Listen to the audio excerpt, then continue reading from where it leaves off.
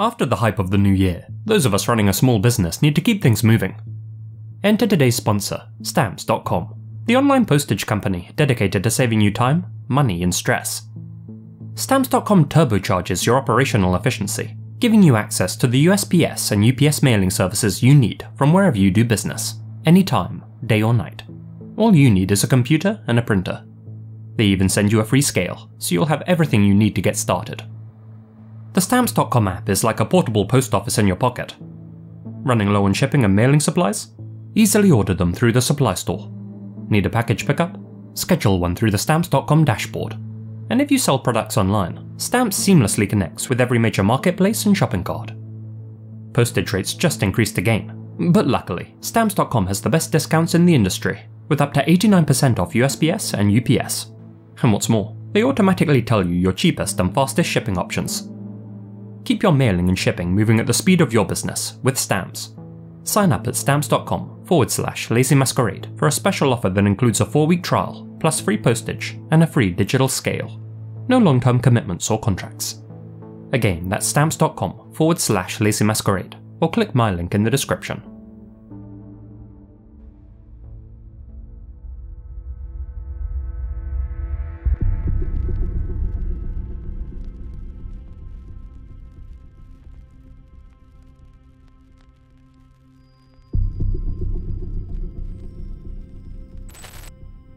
This is Abdul Shakur Azedi, a 35-year-old pizza shop worker, a resident of Newcastle upon Tyne, and, for a time, the UK's most wanted man.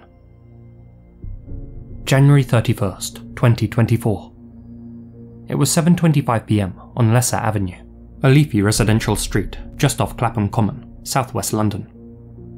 Locals and passers-by could hear raised voices coming from inside a white Hyundai, one parked just outside the Belvedere Hotel. Inside the vehicle was an unnamed 31-year-old woman, her 2 daughters, aged 8 and 3, and the woman's former boyfriend, Abdul Azedi. It's unclear how long the pair had been together, but they weren't married, and the children weren't Azedi's, so it should have been a clean breakup. But Azedi had been left feeling bitter after the split. The unnamed woman had agreed to meet with him and talk things over that evening, and Azedi had made the 280-mile journey from his home in Newcastle, apparently eager to discuss the situation face to face. But Azedi hadn't travelled all that way to have a rational conversation. He had come for revenge. And as the mother opened the door to leave the car, he lifted a bottle of liquid that he had brought with him and hurled it into her face, splattering the woman's eldest daughter in the process. That bottle was filled with a corrosive alkaline. The woman and her eldest managed to escape the vehicle, clutching their faces and reaching out for one another. Azedi then reportedly took the youngest daughter out of the car, slammed her on the ground like a rag doll, and attempted to hit the mother with his vehicle. The mother's screams caught the attention of several residents who rushed over to help. One witness reported hearing her cry out, my eyes, I can't see. Where are my children?" According to another witness, the woman's lips looked black and her skin burned. With dozens of people now rushing over to help the mother and children, Azedi tried to flee the scene in his car, but instantly crashed into a stationary vehicle. Several brave locals tried to apprehend him, and many of them were injured in the process, but ultimately, Azedi was able to escape on foot. The woman and her children were rushed to a local NHS hospital. Thankfully, the 3-year-old and 8-year-old weren't seriously hurt, but their mother was left in a critical condition. The attack left her blind in her right eye. She and her family are hopeful that her vision will eventually fully return in the other. Her friends have since described her as, quote, a devoted and loving mother. Her children are her life. She's generous to a fault and a wonderful cook and host. All she has ever wanted is a safe home for her and her beautiful, kind little girls. News of the incident sent shockwaves throughout the whole of the UK, with the general population chilled to the core that something so terrible had happened. There's something particularly stomach-churning about attacks designed to permanently disfigure, where the ultimate goal isn't to kill the victim's body, but their humanity, their identity, and their happiness. To not take their life, but to ruin it. To make them suffer. In a sense, it's even more vindictive than plain murder, and the fact that Azedi had made a 5-hour car journey to commit the act showed just how determined and demented he was. He could have stopped and reconsidered at any point during that trip, but he didn't. A nationwide manhunt was immediately launched, with the authorities releasing photos and information about Azedi to the public shortly after he went on the run, and offering a £20,000 reward for any information that led to his capture. An Afghan national, Azedi had made his way to the UK in 2016, where he was granted asylum. He found work at a pizza and kebab takeaway shop, where his co-workers described him as a bit too quiet, creepy, and always hiding in the back. In 2018, he was convicted of committing SA against one of his female friends in Newcastle. Despite this, he was given a suspended sentence and permitted to remain in the UK due to the tumultuous situation in his home country. Scotland Yard was now facing enormous pressure from an outraged public to find Azedi as soon as possible. With time being of the essence, and with no other immediate leads to work with, the police turned their attention to the most reliable witnesses of all: the electronic eyes that lined the Big Smoke's winding streets. London is famously one of the most surveilled cities in the world, easily the most surveilled outside of China, with an estimated 67 CCTV cameras for every 1,000 inhabitants. The average Londoner is caught on CCTV approximately 300 times per day. Though some people consider this a huge invasion of their privacy, others say that the cameras help create a greater sense of security and reduce crime. Still, whatever your position, they undoubtedly played a huge role in this case. Hundreds of hours of security footage were painstakingly scoured through, and officers were able to piece together Azedi's movements both before the incident took place and during his mysterious 4 hours thereafter. The day prior to the incident, Azedi was seen shopping in Newcastle. He then made his way to London by car and was seen driving in Tooting at 6:30 AM on January 31st. There was another confirmed sighting of his vehicle in Croydon at 4:30 PM and again in Streatham at 7 PM. The incident took place 25 minutes later. After fleeing the scene on foot, Azedi boarded the tube at Clapham South and used his bank card to travel to King's Cross Station. He was caught on CCTV buying a bottle of water at a Tesco Express at 8:42 PM, where these clear shots highlighted just how badly Azedi had been injured during his attack. It appeared as if his right eye had been badly scalded by the alkali, making him all the more identifiable. However, at this point, the general public still weren't aware that he was a wanted man. He then boarded a train south to Victoria, and then another east to Tower Hill, before being caught on camera walking broadly westward. His last known sighting was on Vauxhall Bridge Road. For a time, that was the only information the public were given to ponder on. More than 500 people called in with tips, saying that they had seen Azedi in one part of the city or another. All of these tips were followed up on. None of them resulted in any new leads. For weeks, Azedi's whereabouts remained a mystery. Many people aired their frustrations, questioning why the Met weren't able to find such an easily identifiable wanted man. Most suspected that he had somehow managed to escape the city without being detected and was lying low somewhere with a trusted friend. He certainly wasn't walking the streets with a burned-out eye. As the search continued, the authorities raided several properties in London and Newcastle belonging to Azedi's connections, but these raids turned up no trace of him. As such, they decided to appeal to Azedi directly, broadcasting a simple warning. They could tell from the footage that he had sustained a terrible wound during his attack, and if he didn't turn himself over to receive medical treatment, he likely wouldn't survive. This appeal didn't result in Azedi's surrender. Was he still in hiding? Had he managed to escape the country? Well, the answer would eventually come to light. On February 9th, the authorities released new CCTV footage, along with a more plausible hypothesis about Azedi's whereabouts. Freshly discovered images showed the fugitive making his way along Chelsea Bridge at 11:19 PM, walking with what investigators called a purposeful stride. He was then seen crossing the bridge before returning and looking over the edge at 11:27. From there, his digital footprint went dark. There were no further sightings of him on CCTV, and his bank accounts remained inactive. That meant he either escaped central London without being caught by any cameras, or, more likely, he had jumped into the Thames River at a particularly hazardous point. The Thames has long been considered a dangerous river to enter due to its strong tide, deep riverbed, freezing temperatures, and the sheer number of snags in its depths. Some people go in and don't surface for years.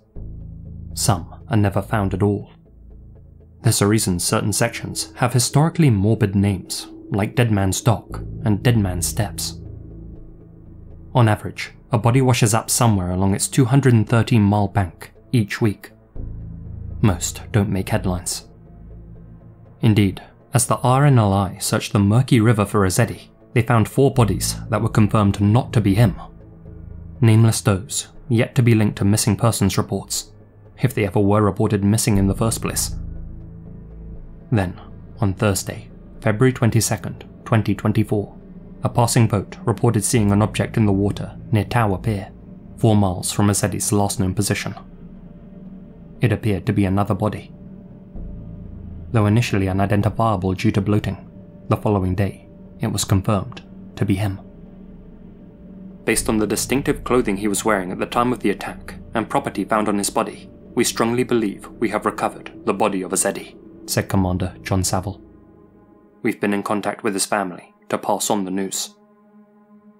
An examination confirmed his COD was drowning.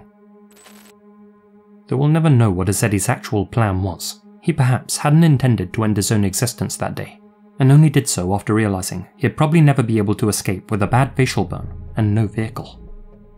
He likely spent his final 4 hours contemplating his situation before leaping into the river. For the victims of Azedi's heinous act, the scars, both physical and emotional, will serve as enduring reminders of that fateful day. At time of recording, a GoFundMe page has raised over £50,000 to help the mother and her daughters rebuild their lives. I've linked it in the description below.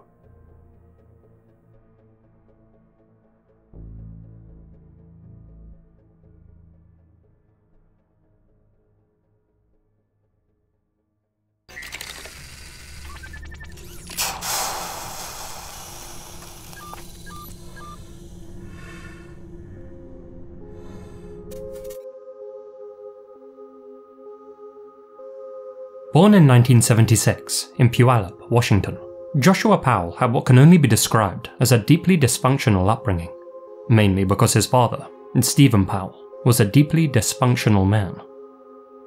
From a young age, he had exposed Joshua and his siblings to adult material and allowed them to do whatever they pleased with very little discipline. During his teenage years, Joshua would make threats towards his mother while holding a butcher's blade, and on one occasion, deliberately killed his sister's gerbil right in front of her. His behaviour at home only became worse with age too, as he began developing and displaying ever more destructive and antisocial behavioural traits. However, while out in public, Josh had learned how to put on a mask of normalcy, ways to control his impulses and act civilised, ways to convince others he wasn't a sociopath. After graduating from high school, Josh relocated to Seattle and enrolled at the University of Washington. It was there that he met his first girlfriend, Catherine Everett. They entered into a brief relationship, and although he initially came across as a considerate and attentive partner, Josh's behaviour soon shifted. He became more controlling and began isolating Catherine from her loved ones. Feeling trapped and unsafe, Catherine planned a getaway to Utah and never returned, ending her relationship with Josh in November 2000. Shortly after their breakup, Josh would meet Susan Cox at a social gathering. Much like before, he presented himself as a kind, caring, and well-adjusted young man, and Susan fell head over heels for him. After a whirlwind romance, the pair married in April 2001, less than half a year after they had first met. After graduating university, they relocated to South Hill and moved in with Josh's now single father, Stephen. I just had what is probably the most erotic experience I've had in my entire life. I hate to say it, I mean, of course, I haven't had that many experiences, but Susan has been feeling ill, she had a cold, and I offered to rub her feet, to rub her toes, to give her some stimulation. That went on. I probably rubbed her feet, her toes, her beautiful feet. She has such pretty feet. Of course, everything about her is pretty, beautiful. And I know she felt it. I mean, I know she couldn't have missed it. She's not naive either, I know, from what I've read in her journals. I didn't want to push my luck. Josh was sitting across the room on the chair, and he wasn't always watching, so I sort of took liberties as he didn't watch.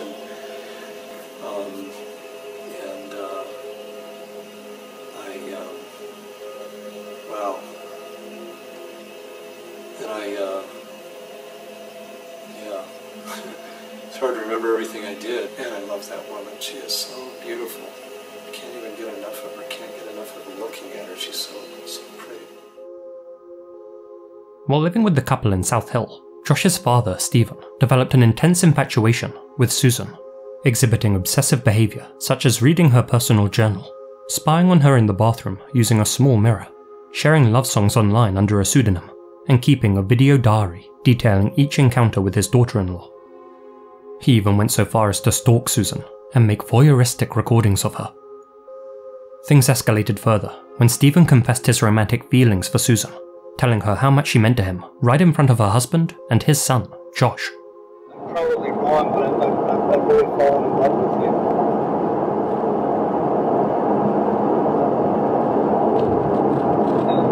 I don't know. I mean, for the last year and a half, you're about the only thing we can think about.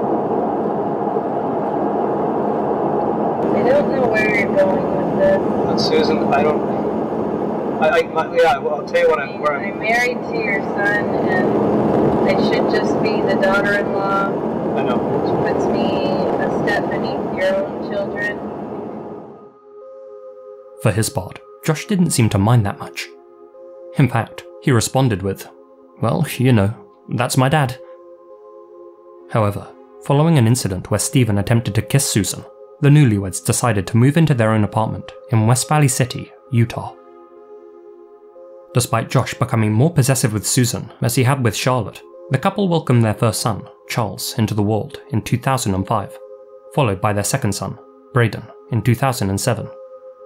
All the while, Stephen continued to make inappropriate advances towards Susan, keeping in regular contact with his son Josh and asking for updates about her. He even mailed a package to their home, one which contained photos of clothless men. While in West Valley City, Joshua's behaviour turned increasingly erratic and controlling, and Susan grew concerned for her safety. It didn't help that Josh was spending money at an alarming rate and racking up $200,000 worth of debt. In July 2008, she wrote a secret last will and testament, which she hid inside the house. "I want it documented that there is extreme turmoil in our marriage. If I die, it may not be an accident, even if it looks like one." On December 6, 2009, a neighbour of the Powell family visited Charles, Braden, and Susan while Josh was away at work. They left at approximately 5 p.m. Another neighbour observed Josh returning home and parking the family's Chrysler Town & Country minivan in the garage at about 8 p.m. At just before midnight, that same neighbour heard the minivan's alarm going off inside the garage. About 2 hours later, they heard a man and woman screaming loudly. The voices seemed to be coming from inside the Powell residence. The male voice was heard yelling, "Get into the van," while the woman yelled back, "No, you're gonna hurt me if I do." From their window, the neighbour saw the Powell family's van leaving the home with 4 occupants, though they couldn't make out who exactly the figures were. When Josh and Susan didn't show up for work the next morning, and their sons weren't dropped off at daycare, Josh's mother reported them missing.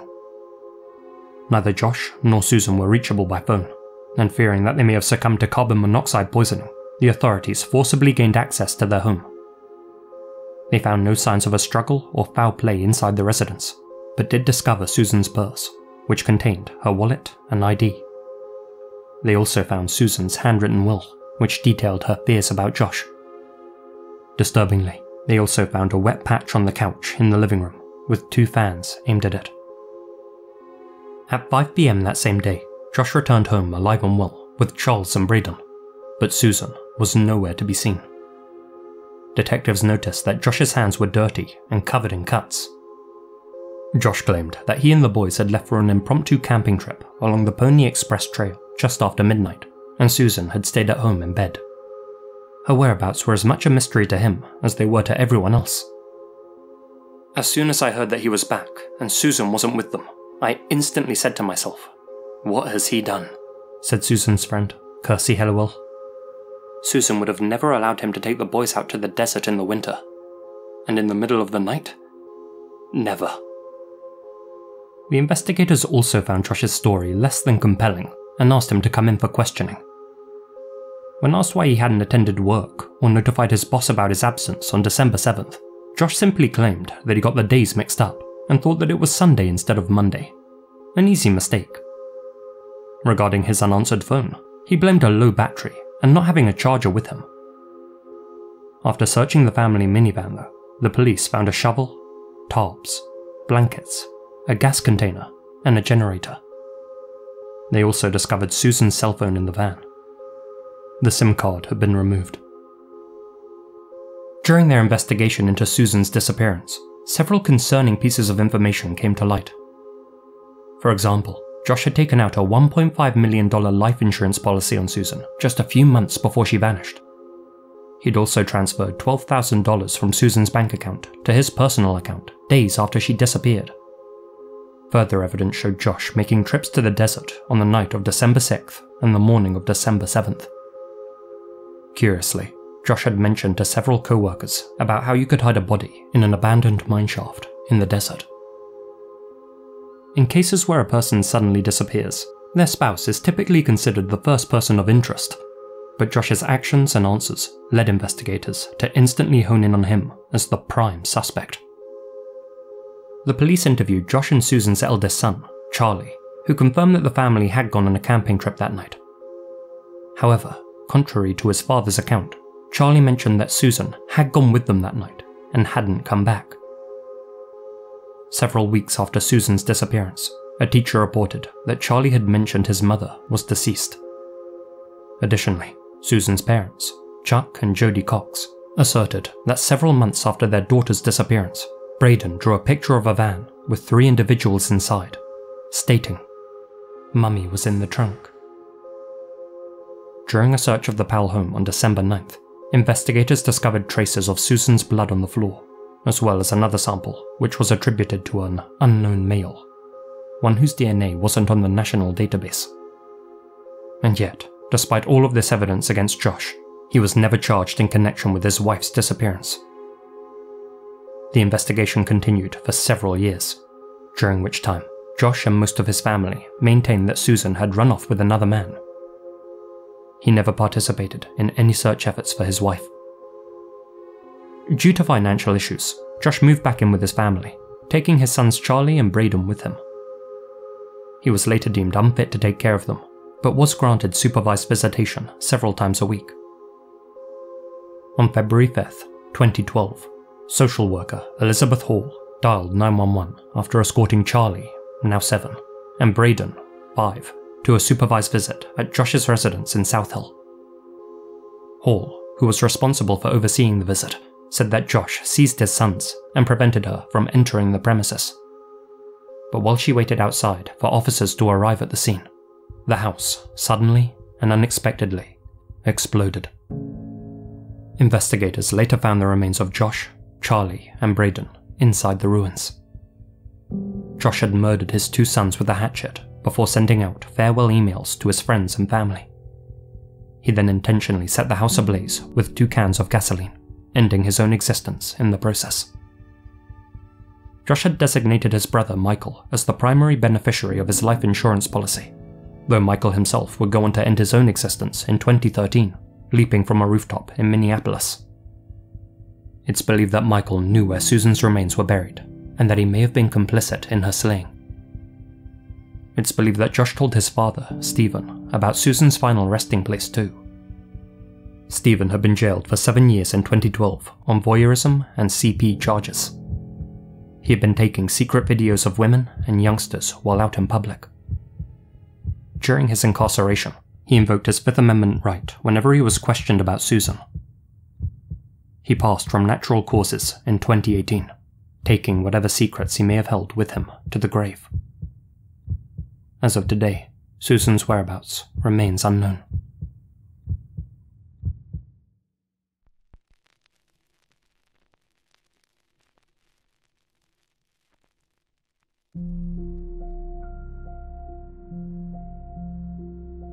Offshore oil rigs, notorious for being among the most dangerous of work environments, where heavy machinery, hazardous substances, and unpredictable weather surround you at all times, where death is never more than a simple mistake away, and it doesn't even have to be your mistake.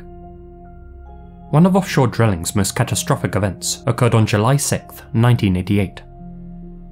Piper Alpha was an oil production platform operated by Occidental Petroleum. It primarily extracted oil and gas from the Piper oil field, which was one of the largest in the North Sea at the time, located approximately 120 miles northeast of Aberdeen, Scotland. The platform itself consisted of several modules, including the drilling area located in Module A, and on the opposite side of the rig, the living quarters and the control room in Module D. 226 workers were manning the rig that fateful day, working hard to extract their daily quota of 125,000 barrels of oil and maintain their status as the world's single largest oil producer. They'd usually aim for 360,000 barrels, but the rig was in the middle of a major revamp at the time, and so production was slowed. Several senior personnel members had questioned whether it was safe to continue oil production while the upgrade was taking place, but Occidental were adamant that enough safety measures had been put in place and that operations should continue. That morning, a routine maintenance procedure on one of the platform's condensate pumps was taking place in Module C, during which time Pump A was shut down and the vital safety valve covering it removed. A temporary flat metal disc cover, or blank flange, was used to seal the valve while maintenance took place. The flange was hand-tightened only, and since work couldn't be completed by 6 PM, it was to be left in place overnight. Due to an administrative error, that information failed to make its way to any of the night shift workers. That same day, at 9:45 PM, Pump B stopped and couldn't be restarted. Unaware that the safety valve had been removed, the operators were under the impression that it was safe to restart Pump A and keep production moving. At just after 10 PM, gas was reintroduced into Pump A.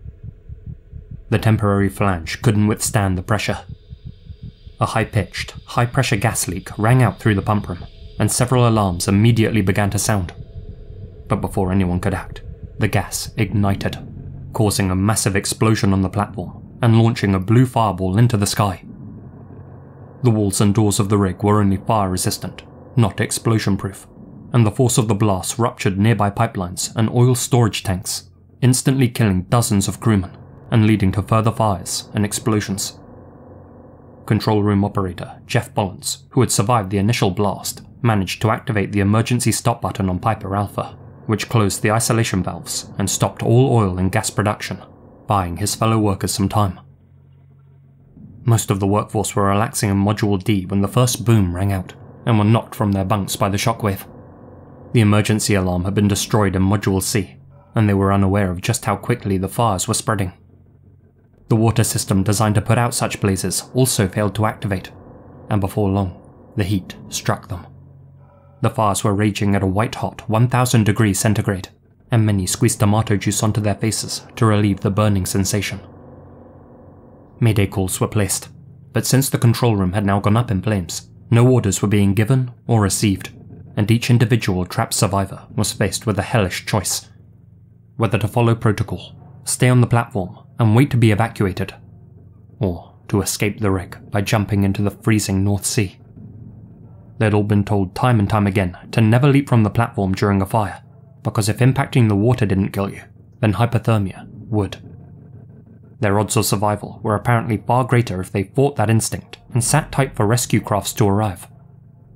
As such, 87 men opted to stay in the fireproofed accommodation block located in Module D.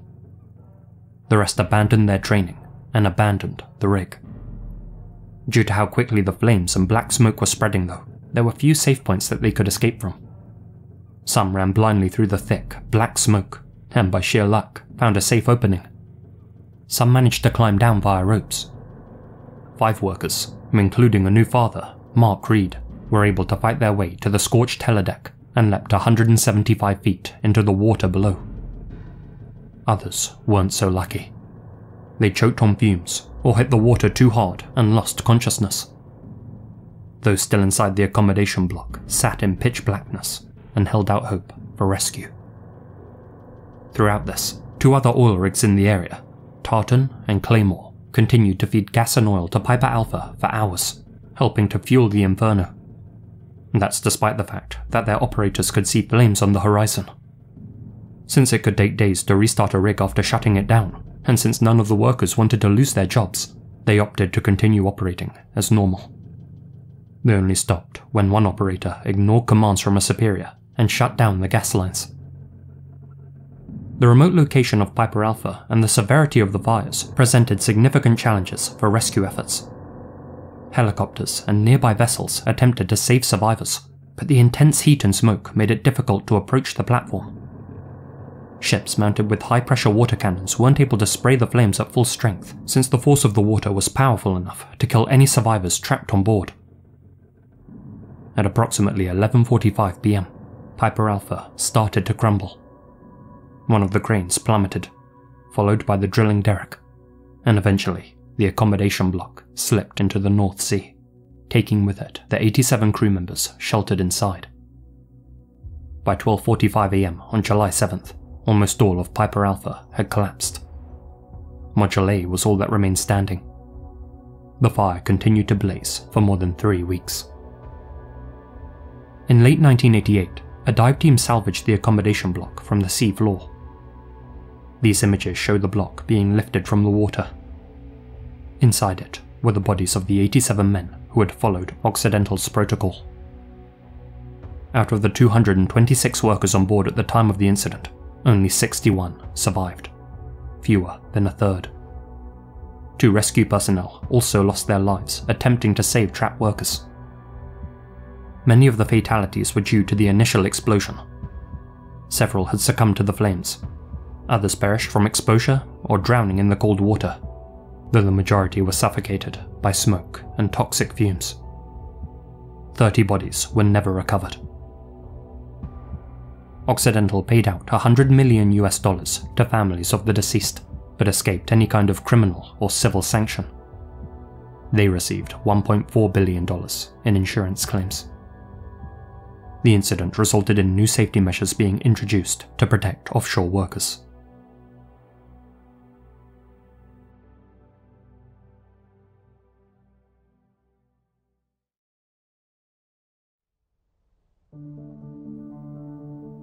If you enjoyed the video and you'd like to see more, make sure to subscribe and hit the bell icon so you don't miss any future uploads. Before we end, a huge thank you to my supporters here on YouTube and over on Patreon, especially my biggest supporters: George Lopez, Holly Lyons, ModestBulbasaur, Alana Pons, Asiamina, Azrael Warakai, Chief Cochuaque, Colin Monsma, Connor Louthan, Wewzow, Farewelltattoosjaxfl, Gina Valera, Hamish, Biluck, Kevin Villa, Monica Mendoza, Peter Lulgjuraj, SmilinJack, TNS Mum, Hamish K, Ellen Dolloff, Itai Alon, Nefes 1988, and Lydia Ciummo. Thank you all so much for your continued support.